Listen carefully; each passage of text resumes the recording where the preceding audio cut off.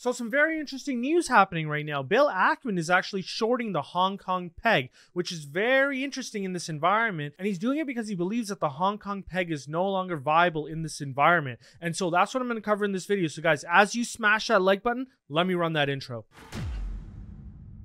What's up guys, and let's get right into this one because it's very interesting. Whenever somebody tries to short the peg, a lot of people have done it and nobody succeeded, of course, because the peg still exists. But let's dive into this one. And so you can see here, as it was reported in the Wall Street Journal, Bill Ackman bets against the Hong Kong dollar peg, and he says that the tie to the US dollar no longer makes sense. And this was said in a tweet not that long ago. He said that the Bloomberg report on the pressure on the Hong Kong dollar peg, which keeps building, was a very thoughtful piece, and he agrees. They have a large notional short position against the Hong Kong dollar through the ownership of put options, and he believes, in his words, that the peg no longer makes sense for Hong Kong and it's only a matter of time before it breaks. Now, if you're not familiar with what the Hong Kong dollar peg is, don't worry, I'll get into all of it and I'll explain why it matters. And so the Wall Street Journal article goes on to say that the Hong Kong currency has been tied to the US dollar since 1983. And it floats between 7.75 and 7.85 Hong Kong dollars per US dollar. And so this setup is known as the linked exchange rate system. And so the city's de facto central bank, the Hong Kong Monetary Authority, HKMA, sells US dollars if the currency gets too weak, or buys them if the Hong Kong dollar gets too strong. And I'll show you how that plays out in the next slide. And so the system effectively means that Hong Kong has to adopt US-style monetary policy. And here's the problem, because sometimes Hong Kong may not necessarily benefit from US-style monetary policy as much as they would benefit from another monetary policy. And so that's why in the article they say that whether or not it's appropriate for its own economic circumstances, and which is absolutely true. And so the city's monetary authority has sold nearly $31 billion worth of US currency in defending the peg so far this year, which is far surpassing the $2.83 billion that they spent in 2019, which of course was the last year when it had to sell reserves to defend the peg. Now, I want you to remember that last point. They sold about $3 billion in 2019 to defend the peg. And I'll show you what it did to their interest rates, because when you defend the peg, effectively what you're doing is when you're selling US dollars and you're buying Hong Kong dollars, what you're doing is you're taking Hong Kong dollars out of circulation.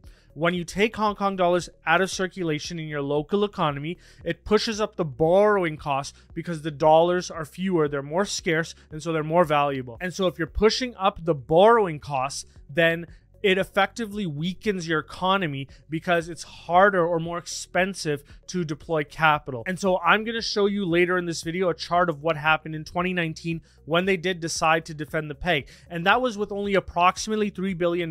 Now they just sold $30 billion.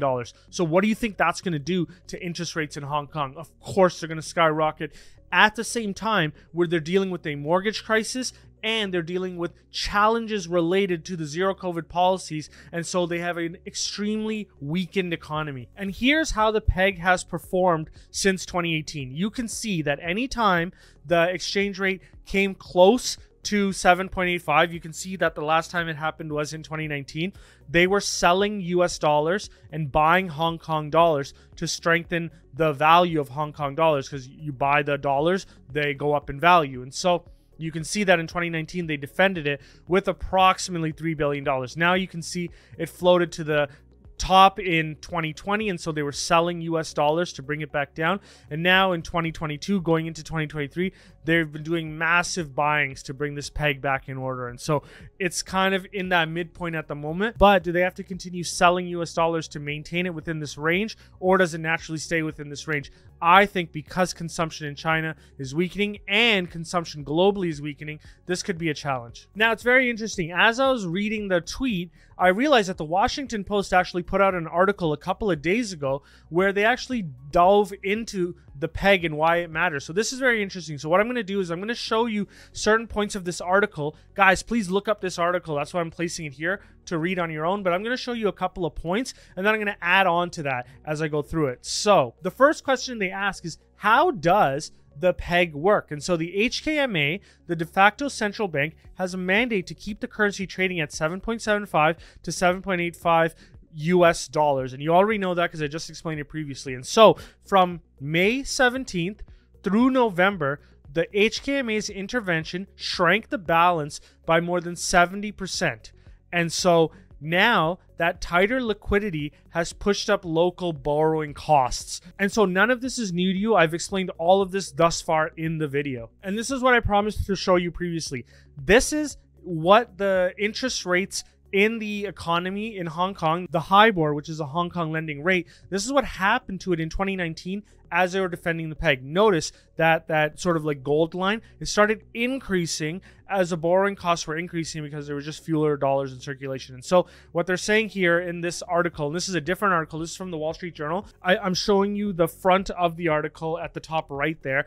The article's name is Hong Kong Dollar Peg, How It Works and Why It's in Question. And so this was an article released in 2019. Currencies respond to interest rates as capital flows to where it can get better returns. When the monetary authority sells US dollars to buy local currency, this drains Hong Kong dollars from the market. That pushes up borrowing costs, which can in turn increase foreign appetite for Hong Kong dollars. So that's effectively what's happening. And of course, it'll hurt the local merchants and business people because their borrowing costs become higher. So the question comes down to, why does the peg matter? Well, the reason why they have a peg is ultimately because it's an anchor for financial stability.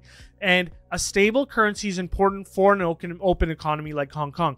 Other people would tell you that the reason why the peg exists is because Hong Kong can become an export center for the world, because if they allow the currency to float freely, and you guys let me know if I got this wrong in the comments below, but if you let the currency float freely, there's a lot of people that suggest that the currency would appreciate relative to the US, and so any benefit from producing in Hong Kong and then selling it into the US or exporting into the US will go away because of the exchange rate differential closing. And so you guys let me know if I got that right. There's some people who argue with that and some people who say that that's completely right. Let me know what you guys think in the comments below. I'm not an economist.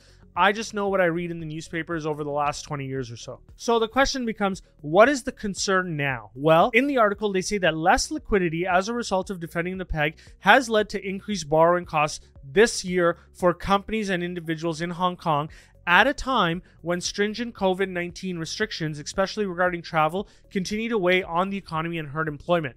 Hong Kong's property sector is already under pressure from an exodus of Hong Kong residences. And so it's exactly what I was saying. Borrowing costs are getting pushed up while simultaneously the economy is struggling from COVID-19 controls and the property sector busting a little bit. And so we're starting to see that really impact the economy. And Bill Ackman is not the only one who's got this short on the peg. Veteran trader Boaz Weinstein calls the Hong Kong dollar short a 200-to-1 lottery ticket. But what this Bloomberg article does say is that the two veteran traders are up against a history in their bets that they can hit a jackpot on the potential demise of a dollar peg that has survived repeated speculative attacks since 1983 and wrong-footed big-name investors, including George Soros. So it's not an easy trade. It's not a trade that I'm making. I just don't know enough. And so this is largely out of my circle of competence. I'm less of a trader and more of just a business owner. And so this is why I would not